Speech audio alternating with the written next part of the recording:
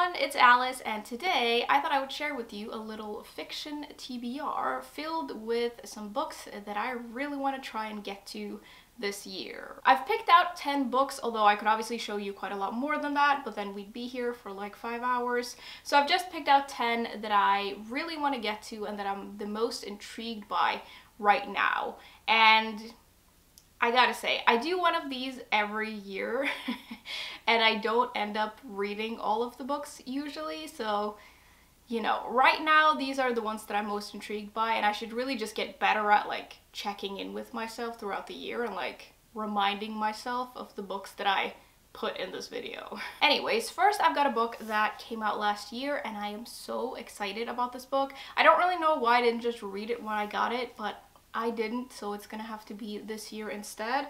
It's The Sister Who Ate Her Brothers by Jen Campbell.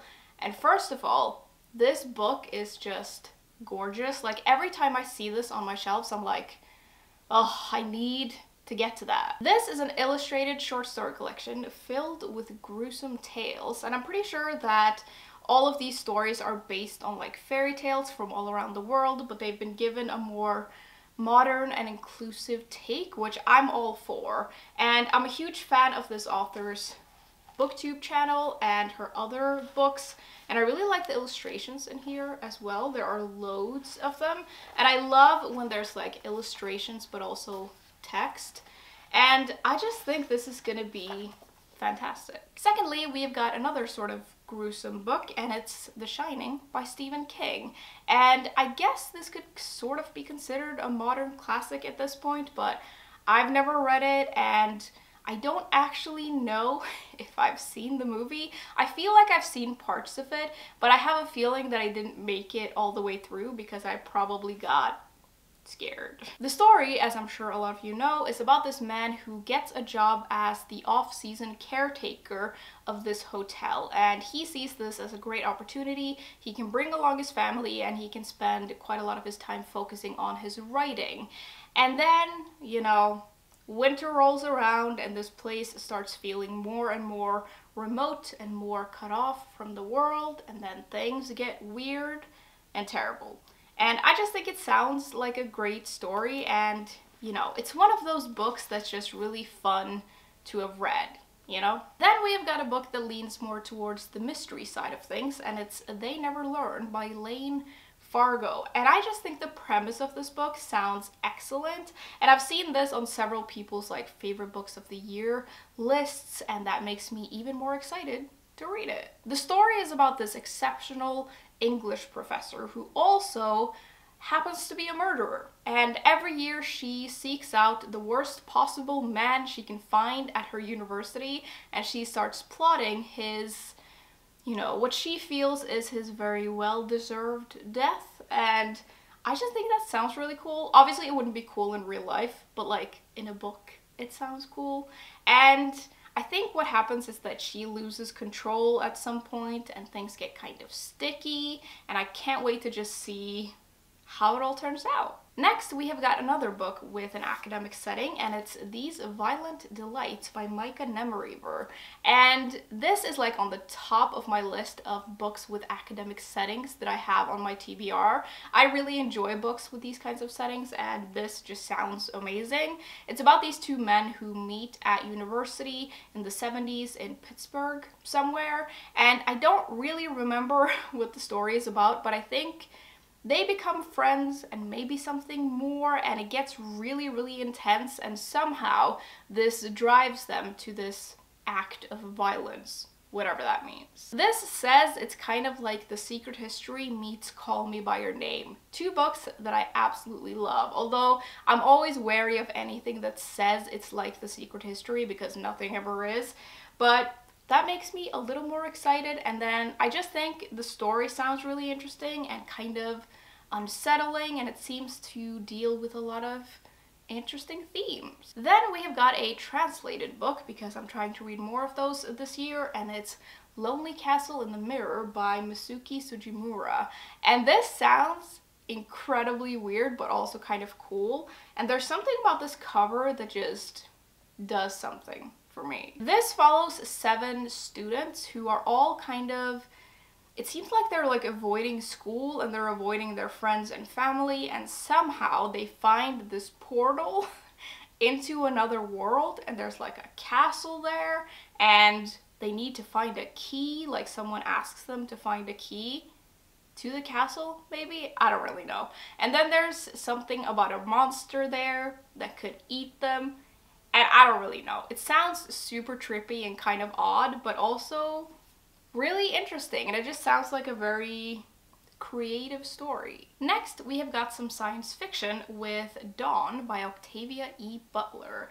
And I really don't read a lot of science fiction, but I do think it's a very interesting genre and I would like to read more. And this one sounds really good. The story starts off with this woman who wakes up on a spaceship filled with aliens. And it seems like these aliens got to Earth like a long time ago, right before the human race went extinct because of war. And they basically saved the human race by taking her and a bunch of other people on board. And they've kept them on this ship for centuries. And in the meantime, they have like fixed Earth somehow. And they want her and her people to move back to Earth, but then I'm assuming there's a catch somewhere, and I don't really know what that catch is, but I feel like it has something to do with like breeding humans and aliens.